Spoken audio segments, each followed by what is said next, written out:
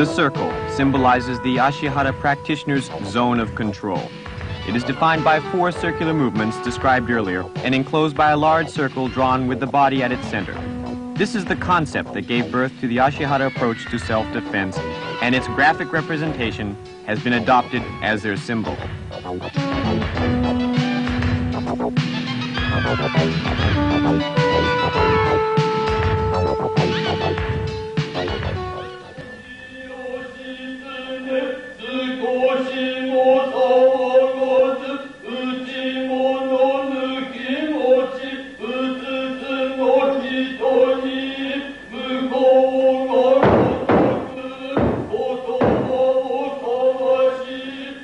Another fundamental concept of Ashihara karate is exploiting the natural movements of man. Even in the simple action of walking, we can see the natural power inherent in every human being. Ashihara karate was created to employ this power more smoothly, effectively, and with greater strength to produce power and flexibility.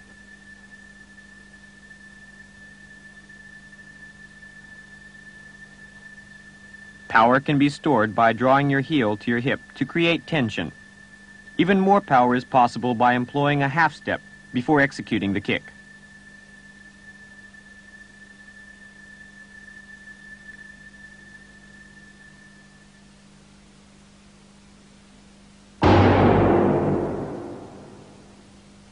Kicks must employ the spring in the supporting leg and the twisting of the waist.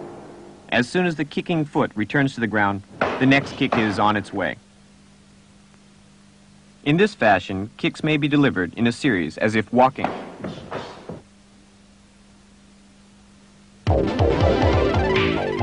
Middle distance is the most effective distance for any punch or kick. The opening counters are stopping,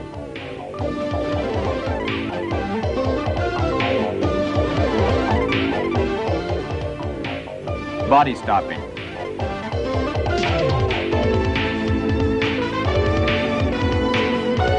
joint kick,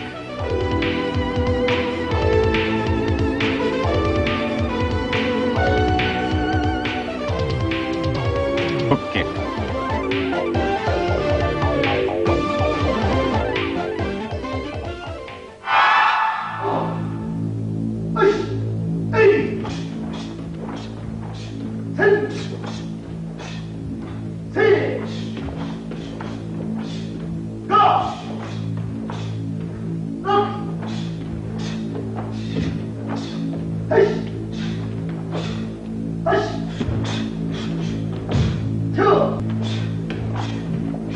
The more the opponent goes on the offensive, the more visible his weaknesses become. The counter should focus on the areas of least movement or the supporting structure.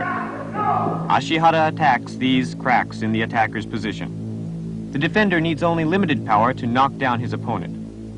This is Ashihara karate. Good.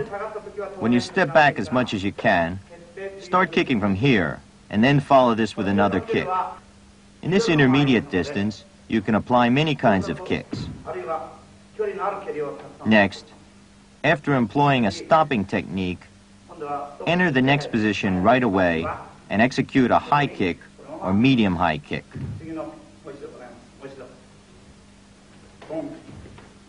If your timing is a little late, you can make up the lost time by sweeping the opponent's front supporting leg.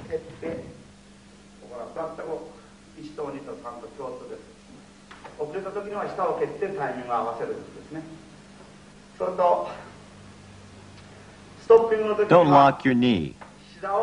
Remember to keep your knee bent like this.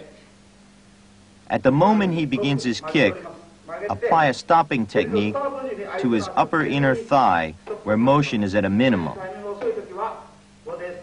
In the case of high kicks, the stopping technique is directed at his supporting leg.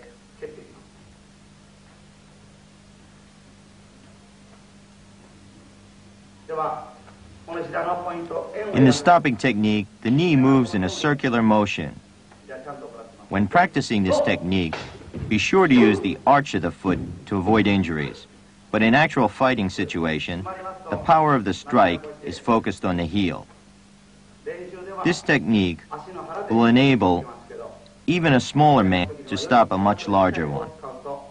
However, remember to avoid extending the leg, as the full impact of the opponent's kick will be directly transferred to your stance, forcing you back. You must be careful not to lose your balance. Let's see that once again.